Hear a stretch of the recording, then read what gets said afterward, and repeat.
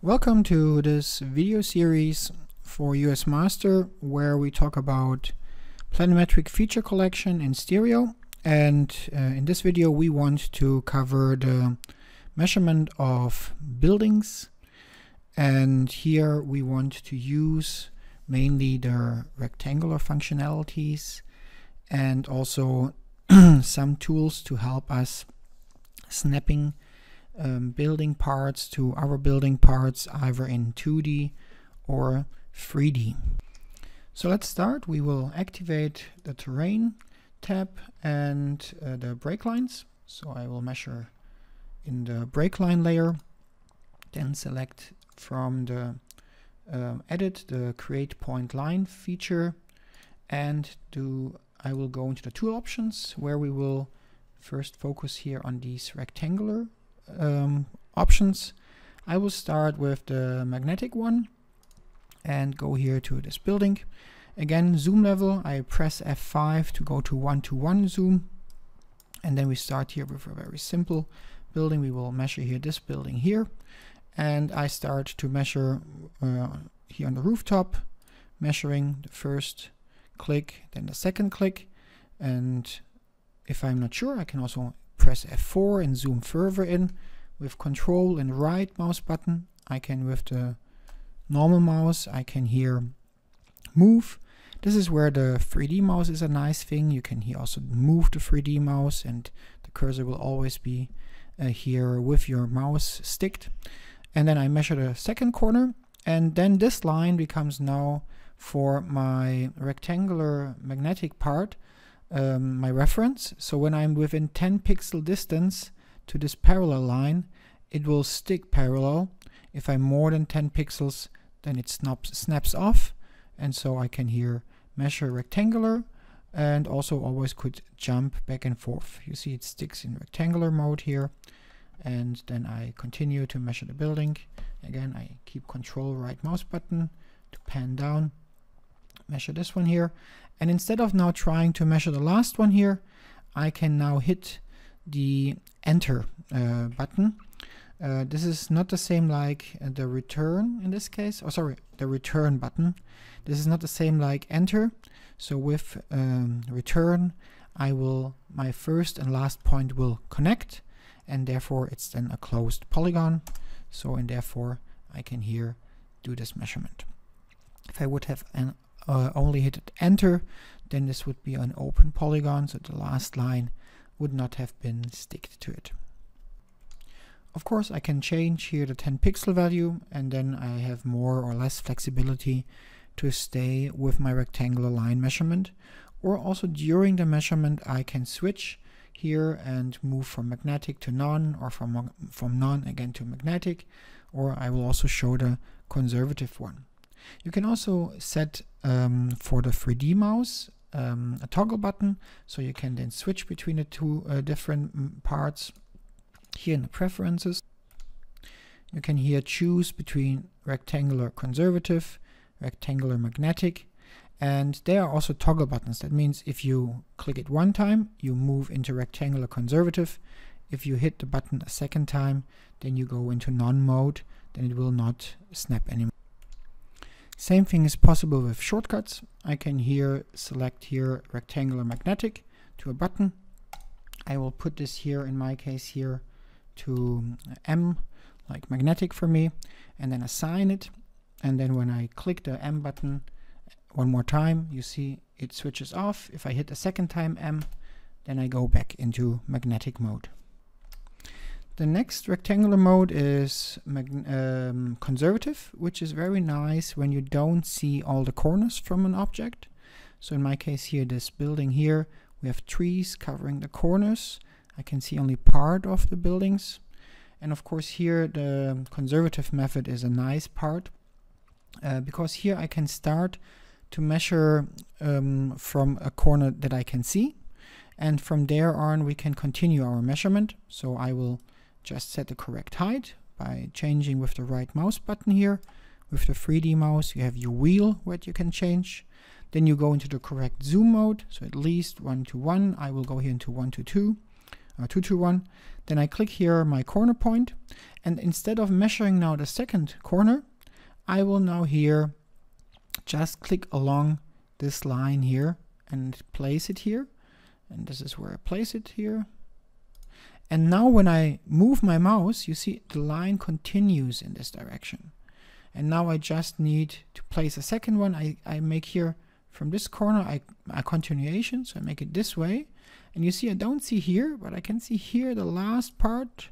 And therefore what I will do here, I will go on this side here, click this part here, and then we see here, okay, now I can place my corner point here.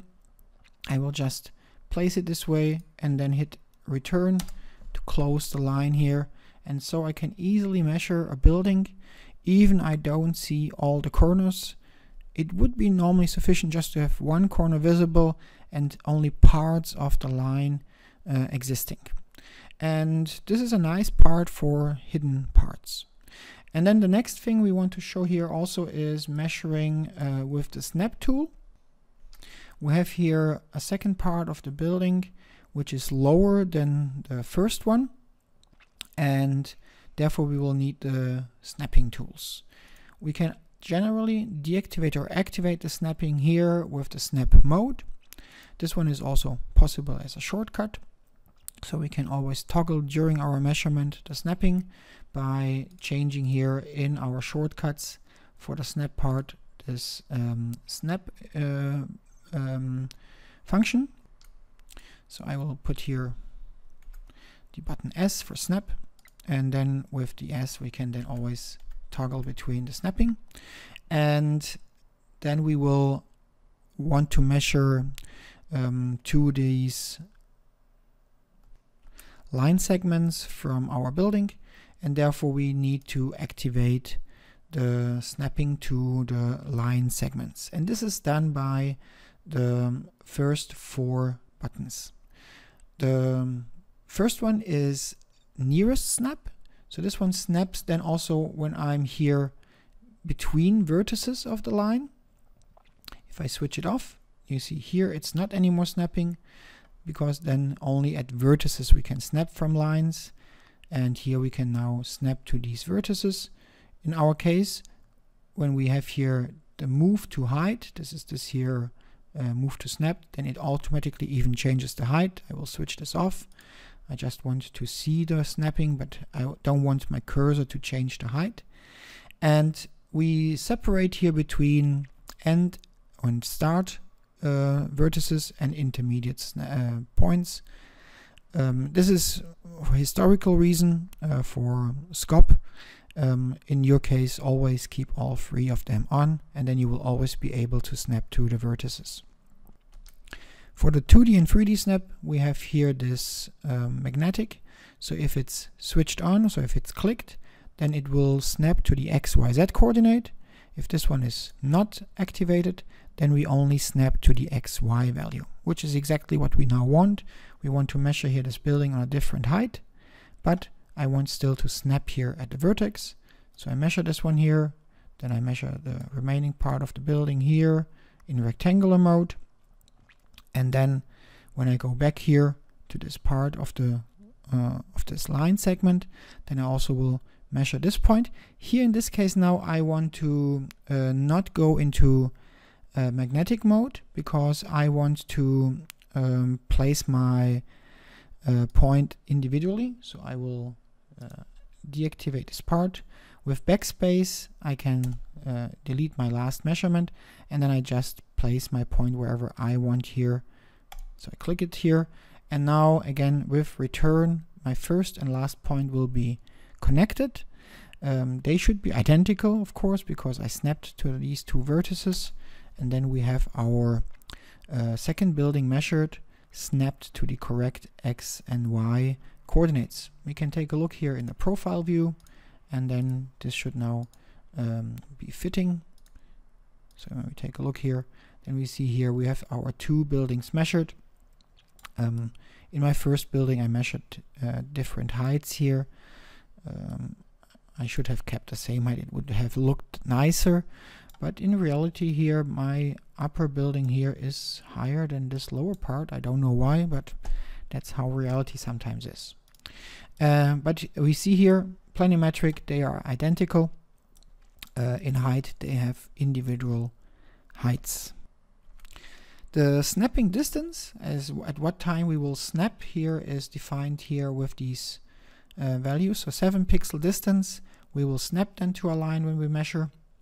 So if I go here to snapping, then within 7 pixels, and of course you can increase this value, and then we will already snap earlier to this point, or opposite wise you can make it smaller. For the conservative, the same as with the magnetic, you can also place here for the measurement a shortcut. And here in the rectangular conservative, you have the option to place your shortcut for it. And then again, this will be then a toggle functionality. So I put it on the N because I had M for magnetic, so I can put just N as a neighbor button. And then we can here toggle between conservative and magnetic when we are in the measurement mode. Okay, one last thing, there's here an option that we offer here is next view direction. In case there are stereo models looking at the same area from a different viewing angle, you can toggle them and then you have a different view. Sometimes this can help to see an object from a different perspective, and sometimes this helps then to look at the data from a different view, and therefore you can see perhaps then the facade, have a better interpretation.